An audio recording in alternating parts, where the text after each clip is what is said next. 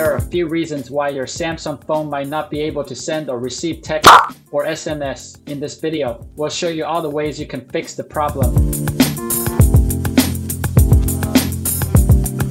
The first thing you need to do is make sure that the texting app you're using is working right. Open the Settings app, tap Apps. Find your texting app and tap it. Tap Force Stock at the lower right.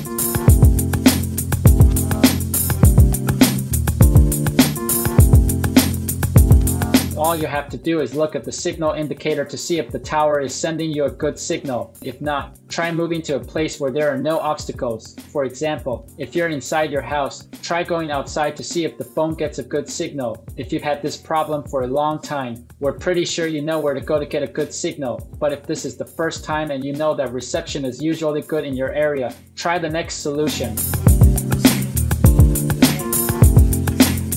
System glitches can sometimes make your phone work less well or stop it from doing certain things, but most of the time, things like this are easy to fix, so try to force restart and see if that helps solve the problem. This is how. Press and hold the power button. Select Restart.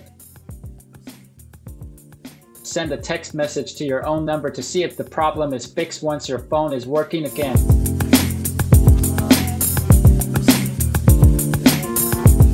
If your Samsung smartphone still can't send messages after you've tried the first 3 solutions, it's time to reset the network services. To fix problems like this with wireless communication, you need to reset the network settings. This will reset both the wireless settings and the message settings on your device. Here's what you do. Pull up the app drawer and tap on the Settings app. Scroll down and tap General Management.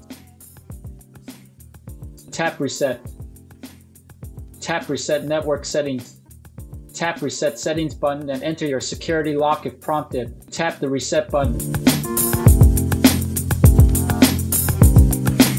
If you've tried all of the earlier solutions and your Samsung phone still can't send a text message, the problem may be with your account or with the network. So, you should call tech support and tell them about the problem. While you're on the phone with a representative, ask what's going on with your account. If the problem is caused by a bill that hasn't been paid, paying it will fix it. But other than that, tech support should be able to tell if there's an outage in your area, in which case you just have to wait until the problem is fixed. That's it. If you think that this video is helpful, we would appreciate it if you can leave a like, subscribe to our channel, or share this video to your friends. This can greatly help in making sure that Google's algorithm can find and recommend this video to others.